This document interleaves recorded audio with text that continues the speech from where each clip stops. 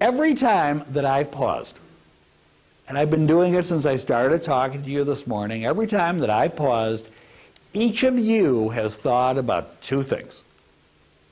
Number one, what did I say? Number two, do you care? What we forget as presenters is that listeners are very selfish. I'm going to repeat that because I'm going to talk about it all morning. Listeners are very selfish. When I started talking this morning, I doubt that anybody here was thinking, I wonder if Joel is nervous. I doubt that you're thinking that. I'll tell you what you're probably thinking, and please correct me if I'm wrong. You're probably thinking, I have a lot of work on my desk.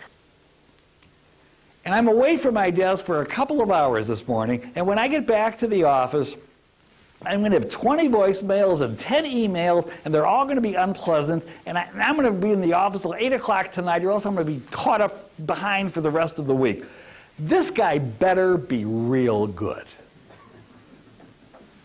Number two, you're probably thinking, I can't even get out of here right now. And my presentation skills may not be perfect, but they've served me pretty well so far in my career, and I don't want to listen to some outsider who has no idea what I do all day give me a lot of textbook crap on presentations. Again, this guy better be real good. That's probably what you are thinking. But when I'm pausing, I have a chance to think. And what's going through my mind is, I have to give a presentation this morning. And it's a real important presentation because these are all real important people. And if they like me, they can bring me into their companies to do programs, but they're not going to like me because you know what? That projector is going to stop working any second. And when it does, I don't know what I'm going to do, and they're going to think he's supposed to be a professional presenter, and he can't even work without visual aids, and they're going to send a nasty email to Arts, and I'm never going to work in Chicago again. And I forget. You don't care about me. You care about you. You don't care if this projector works or it doesn't. You don't care about my emails. You care about yours. Again, you want to know what's in it for you. So what's happening right now is I'm talking at a certain speaking pace, and we'll talk more about speaking pace in just a minute. But I'm moving right along, and you're following behind. When I pause, you catch up. Again, you think about what did I say, and do you care?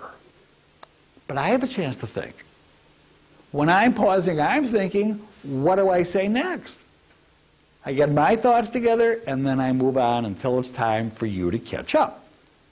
There are times when you don't want to pause, when you don't want your listeners to think about what you just said.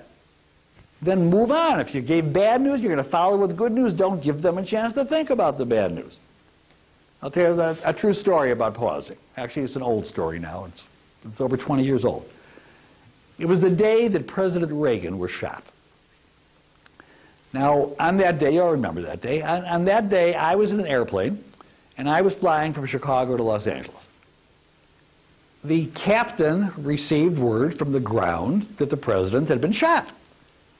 And his thought process was, this is important information. I should share this information with my passengers. Now, as you know, he can communicate to the passengers whenever he wants. He has a public address system. He didn't realize what he was about to do. He was about to give a communication, a little presentation, to a group of listeners. His listeners are passengers in an airplane. Here's what he said. It's a true story. He said, ladies and gentlemen, this is the captain speaking. And he paused. Now that pause is not frightening. We've all been on planes. We've all heard, ladies and gentlemen, this is the captain speaking, and maybe he's going to tell us there's a point of interest, or there's going to be turbulence, or we're going to be late, or we're going to be early. In fact, when you travel out, you only half listen when you hear that. His next line was very frightening. He said, ladies and gentlemen, this is the captain speaking. I have some horrible news. And he paused. Now that pause lasted, I would say, for 1 second. But during that 1 second, a lot of thoughts can go through your mind, because obviously when the captain of the plane says, I have horrible news, We know he's going to say we're going to crash, nothing I can do about it. His next line was going to be, some nut just shot President Reagan. But again, he paused. He said, ladies and gentlemen, this is the captain speaking. I have some horrible news. Some nut. And he paused again. Now at that point, obviously, we think it's a bomb or a hijacking. And again, when he went down, it's a true story, when he went down and he said, some nut just shot President Reagan, the whole plane burst into applause. Everybody on the plane was clapping. And I was one of them. And we were not, did you hear that? All right. You know, we were not applauding because we didn't like Reagan. But all of a sudden, that was real good news. Next, speaking pace. As presented, we're not stupid. We know the faster we talk, faster we can sit down and get this over with if there are any questions.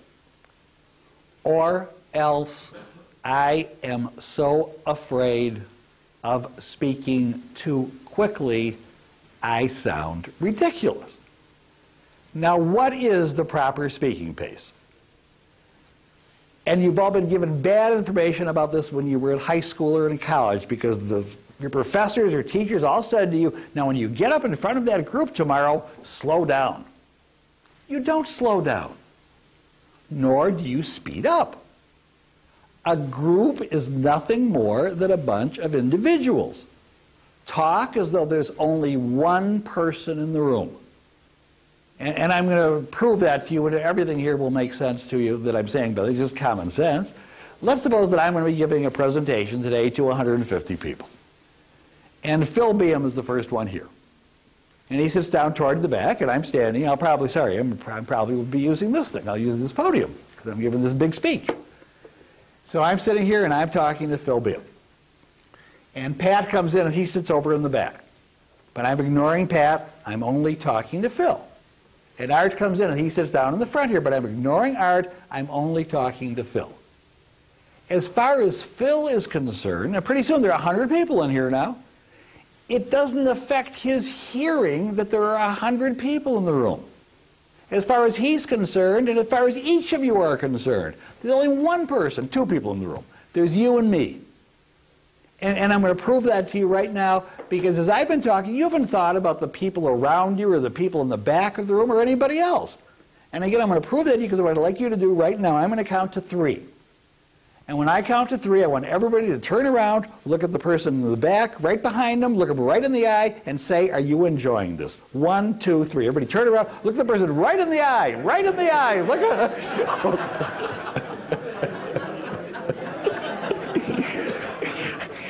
And you all saw what happened. You thought I was talking to you. And the person behind you thought I was talking to him or her, and each of you, I told you to do it, each person did it one at a time, and you looked at the back of somebody's head. So talk in a normal, one-to-one conversational speaking pace. When you're giving a presentation, you're only doing it because of convenience. You're having a conversation with a bunch of people, but to save time, you're doing them as a group. It's no different than talking to them one at a time.